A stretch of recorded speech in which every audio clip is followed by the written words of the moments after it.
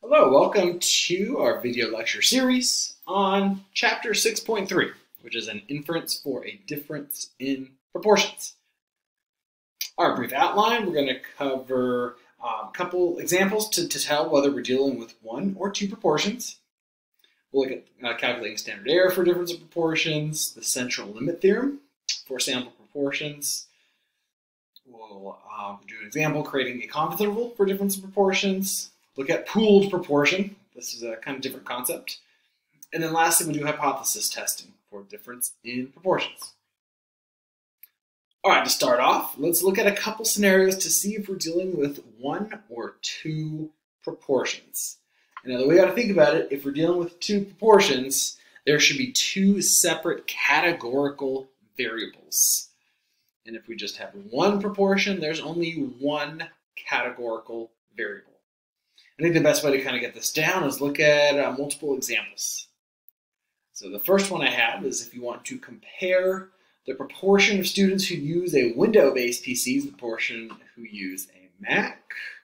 Would this be an inference for one proportion or two proportions? This is going to be an example of one proportion. All right, we're looking at, we'll have one categorical variable, the type of computer used. So we would just look at, say, the proportion of those that own a PC, or look at the proportion of those who use a Mac.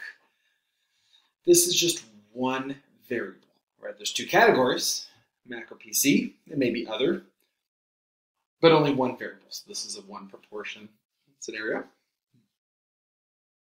What if you want to compare the proportion who study abroad between those attending public universities and those at private universities? So proportion of students who do a semester abroad between public versus private universities. Here, this is two proportions. Think about, we got two categorical variables. Do you study abroad or not? Does the student study abroad or not? And then also, is there public or private university? Another way to think about this, if you have two proportions, you should be able to set up a two-way table where we have the rows are one variable and the column is another variable. So here the columns could be study abroad or not, and the rows could be public and private university for the students. Suppose you want to compare the proportion of in-state students at a university to the proportion from outside the state. So we'll make this more concrete. Say we're looking at SRJC, our college. We want to compare the proportion of in-state students at the JC and the proportion from out-of-state. How many variables are there? Just one. You're only asking, a sample of students. Are you from in-state or from out-of-state? So this would be one proportion.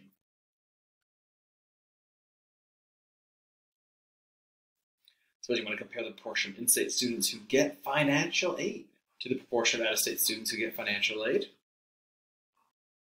Hopefully you see, compared to the last example that was one proportion, this is two, because you still want to know whether students in-state or out-of-state. That's one variable. But then you also want to know, do they get financial aid or not? So this is an inference for two proportions.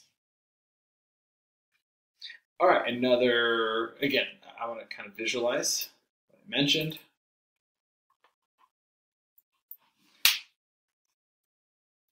If we're doing a difference of proportions, involves two categorical variables, as I mentioned that earlier. So if we have data, should be given in a two-way table. So something like this, a little bigger. What I mean by two-way table is if you had some data, we should have something along the lines of this right here, where we could take in-state, out of state, and financial aid, no financial aid. So how we organize the data should be, we would need at least two rows and two columns if we had sample data. So there's another way that helps to think about when you need 1 versus 2 proportions. Or as we go back to the last example, sorry, we're just had in-state versus out-of-state. Notice if I had that, I'd only need these 2 rows. I don't need this extra column over here. So that's going to be a 1 proportion scenario. All right, so here's the standard error formula for the difference of 2 proportions. Standard error is the square root, definitely a messier formula. P1 times 1 minus P1 over N1 plus P2 times 1 minus P2 over N2. And the sample sizes do not have to be the same. These could be 2 different sample sizes. And we could use a normal distribution. That's what this notation means. We could use normal distribution to approximate the difference of two sample proportions by making the center the difference of the 2 population proportions, and then this is the standard error formula, messy standard error formula.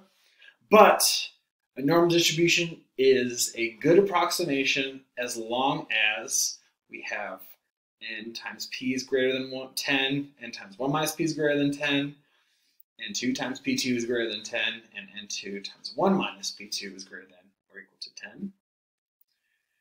And the way I think about this is that means if we have 2 groups, 2 categories, if we were to organize the data in a 2-way table, there should be at least 10 in each cell.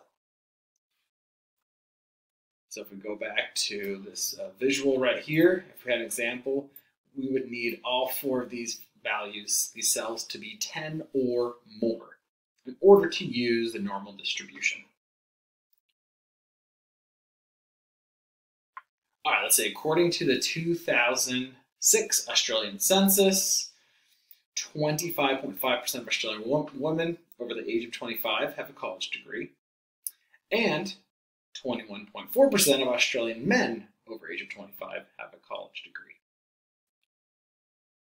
If we were to take random samples of 100 males and 100 females, find the standard error for p hat w minus p hat m. All right, and like I said, this formula is messy. So we have the standard error formula equals P1 times 1 minus P1. We use females or women that have a college degree as P1 and then divided by 100. And then plus P2 times 1 minus P2 over 100. And you throw all this in your calculator, add them together, then do your square root. And you should get the standard error to be 0.06. Okay, I want to show you another way to get this value. All right, so like I said, I want to show you a slightly different way. Again, it's this formula, but they're a different online calculator will calculate this for us. And you have this option to use this in class during exams and all that. So another way to get this over here is to go to GeoGebra. So I Googled GeoGebra. GeoGebra should come up as the top choice in Google. And then you want to click on probability. If you recall, we used this in Chapter P to do the binomial distribution. So this might look familiar, the binomial distribution. But we're going to use this for Chapter 6. At the top left, click on your Statistics tab. And then we have a drop-down menu here, and we have all these options. Z-test of a mean, T-test of a mean, Z-test, difference of means, and so on. Well, we want to do a difference of proportions. So I'm going to click Z-test difference of proportions. Here's our null alternative hypothesis, which we don't really need in this case. I just need our samples. Here I have sample 1. And sample 1 is 25.5% of 100. So if I enter that in here, my number of successes. If I take 25.5% times 100, that's 25.5 out of 100. And then my second proportion is 21.1% times 100. So that's 21.4 times 100. Click OK. Sometimes you have to enter a couple times. And down here you have your sample data, standard error, z-score. We're going to come back to this later in this video series. And then p-value. Like I said, we're going to come back to this later. But for right now, what this calculator does is throws in that formula that I just showed on the slides, and it puts in the proportions and sample sizes to get our standard error, 0.0599. All right, just another approach to get this. I expect you to be able to calculate standard error, whether it's with this formula or with software. All right, there could be a problem though.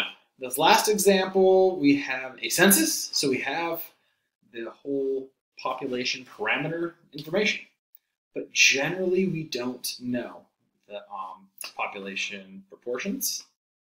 So one way to do that is to substitute p-hat, which is our best guess for p. If you have a sample, we're going to use p-hat, and that's what we're going to use for confidence intervals. So a confidence interval for difference proportions. Again, the general formula always works as your statistic plus or minus z star times standard error. And assuming these assumptions, assuming n is large enough so that I'm going to simplify this for statements as we have at least 10 successes and failures in both groups. Then a confidence interval for P1 minus P2, different proportions, can be computed with this formula. Take the difference of two sample proportions plus or minus z star. And remember, we only need to know the confidence level to get z star. And then times the square root of the p-hat 1 times 1 minus p-hat 1 over n1 plus p-hat 2 times 1 minus p-hat 2 over n2. It's kind of a messy formula. Okay, in the next video, we're going to go over an example on how to calculate confidence intervals.